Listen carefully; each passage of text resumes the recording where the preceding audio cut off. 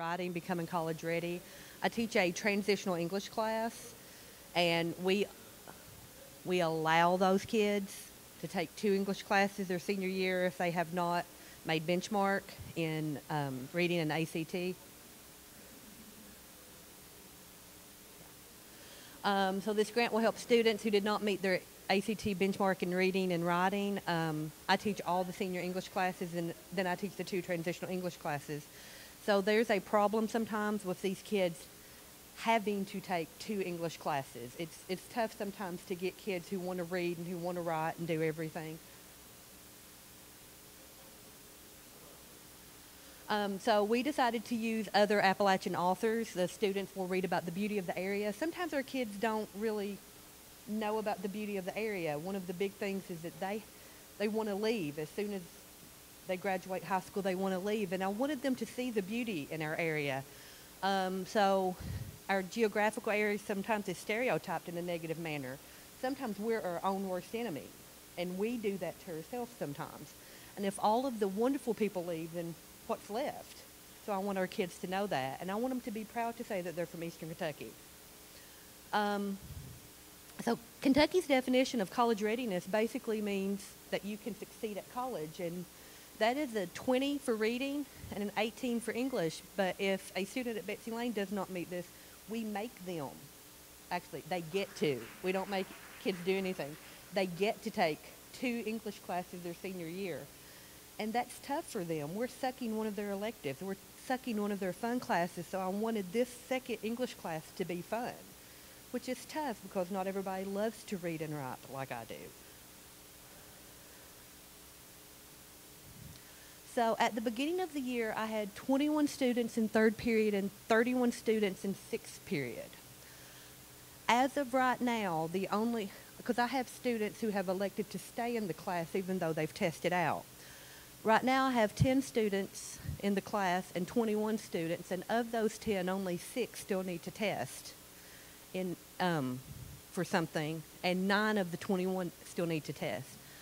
So 4 of the 10 in 3rd period have chosen to stay, and 12 of the 21 have chosen to stay. But one of the problems I had with the grant was when kids started leaving during Christmas.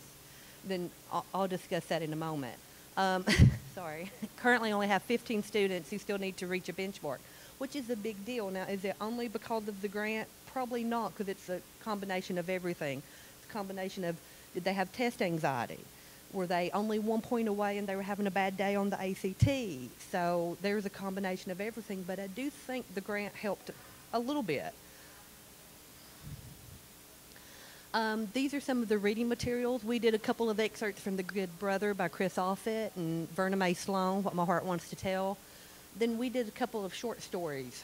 And then we read a lot of poetry, because if you can dissect a poem, you can dissect anything almost, because poetry's harder to understand, and if you can get away from that stereotype.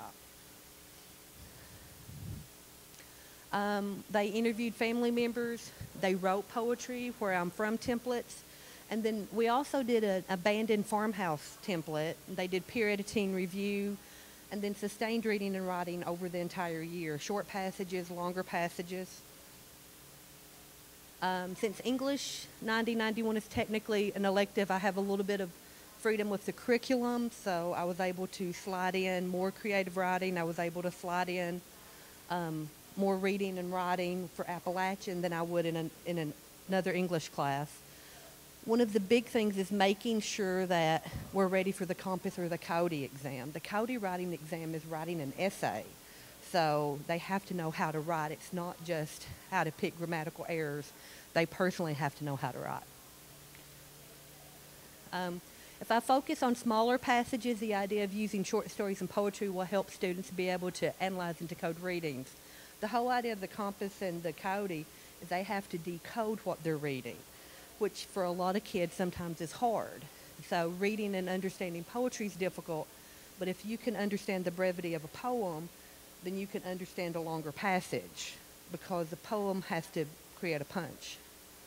So a thumbs up for reading. The grant helped give the students more varied passages, because I was able to buy some books that I would not have been able to buy otherwise. We had some in-depth discussion about relevant topics. We were able to look at the stereotypes of the area, what it means to be an Appalachian, some different customs. Students were able to connect with some of the stories and the poetry. The connection helped them. Some of these students will continue to want to read. Positives for the writing: students need to be able to edit, revise for the English portion of the ACT and the Compass exam. The Cody writing exam involves writing an essay, which most of the time is very persuasive in nature and very opinionated. So there's a difference as far as the on-demand.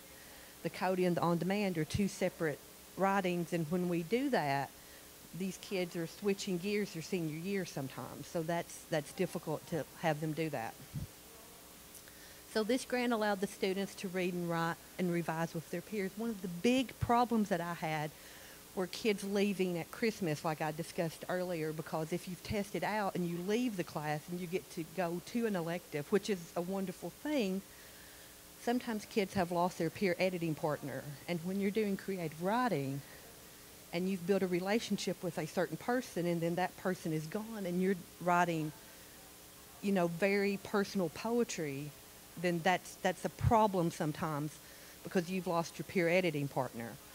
So next year I think I'll do, like if I do this grant, I'll do more front loading in the beginning of the semester just because I wanted to make sure everybody has their own peer editing partner earlier. I don't know, I think writing creatively gets lost sometimes in the curriculum, and I love the fact that I did that. I don't think I was able to do enough. I wanted to do more creative writing than I did. I didn't get to do as much as I wanted to with it. I wanted to bring more to the table. I brought more to the table than I would have if this had been an elective class, but I still kind of wanted to do more. The snow kind of got me this year. There was a lot of days that I missed the second semester. We were missing kids because they tested out, but we missed days of school too, so it was kind of like a double whammy. But we still did, I think we did okay with it. We did an abandoned farmhouse formulaic poem, and I don't know if any of you guys have read this. This abandoned farmhouse poem, we did poetry out loud this year for the first time at Betsy Lane. This is a poem about a farmhouse, and everybody has left this farmhouse. So we did a formulaic poem in which they have to pick their spot. And then you have to describe yourself using that spot. And this Ted Kushner describes a man using the spot. And it was amazing what these kids came up with.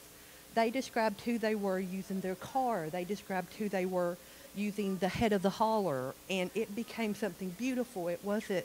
So we got to see the beauty in Appalachia because of this. And it was just really amazing what they did with this. So we had a thumbs up for writing. If you're revising your own writing and you can do that, then that's a thumbs up. Because when they take the Cody test, they have to revise. It's not just revising other people's writing. So, you have to be able to teach both sides of the coin. I heard a lot of things such as, I don't think your support is relevant. They need to be saying things like that. It's not just I like what you're doing because I don't want to hurt your feelings. It needs to be, and we discuss the sandwich. Start with something good, tell them something, and then end with something good. So we discussed that sandwich where your supporting detail seems to repeat themselves. I heard those comments, and a lot of it's about support because support's what's going to get you sometimes. If you don't have quality support, you're not going to pass this test. So considerations for next year, I lost some of my students. The end of the year's roster was significantly different than the beginning of the roster, which is a bad thing for the grant, but in the grand scheme of things, we had some college-ready students in, so it's a thumbs up. It's like a double-edged sword. I lost some kids for the grant, but that's because they tested out of the class, which is a good thing. So I can't say it's a bad thing. Some of the kids loved the prompts, which were written, and because we were discussing Appalachia sometimes, and we were discussing things that they like to talk about, when they hit a generic prompt on the Cody, some of them shut down because they wanted things that were tailor-made to them, which is tough sometimes. You can't tailor-make everything to the kid and then give them a test in which, oh, sorry. Give them a test in which everything is, not tailor-made to them. Thank you very much. The beeper went off.